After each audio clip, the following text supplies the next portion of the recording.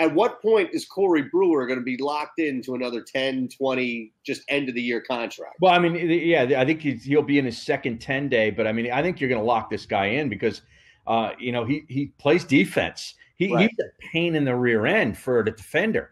I mean, you saw what he did the other night with Harden. I mean, he's right up in his grill. He's one of those guys that you just want to smack, because he's up in your face and he's just like one of those Nat kind of guys, and you're like, dude, get out of my face. I like those guys. We love them here. We love guys like that here. And, here's the beauty of it. So he was on radio show that we do time to time, and he came on with me yesterday, and we asked him about that, just getting into Harden's face and getting into his grill and stuff. And he's like, yeah, I played there.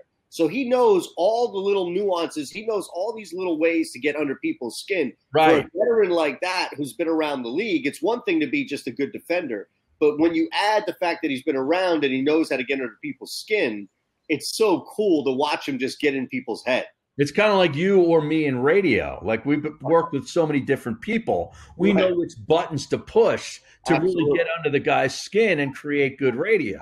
Absolutely. Yeah. Me meaning pushing your buttons more so than not. Yes. But to that regard, I think that we've seen that for the most part here.